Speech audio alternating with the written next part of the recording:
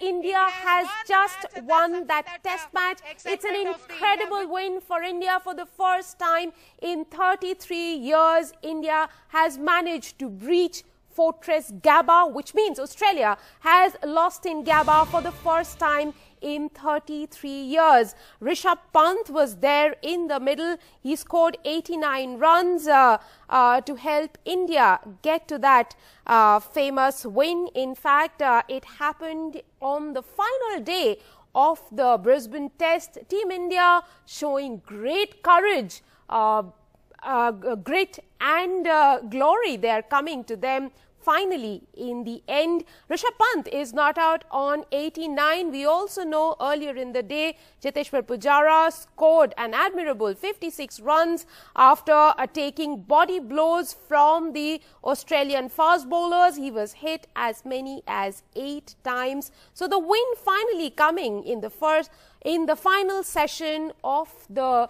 day.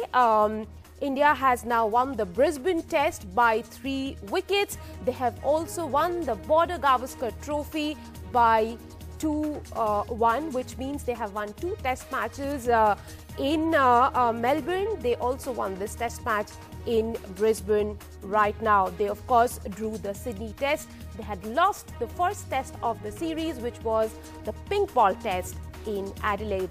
So the news of the hour is India winning by 3 wickets in Brisbane, and the win coming right now.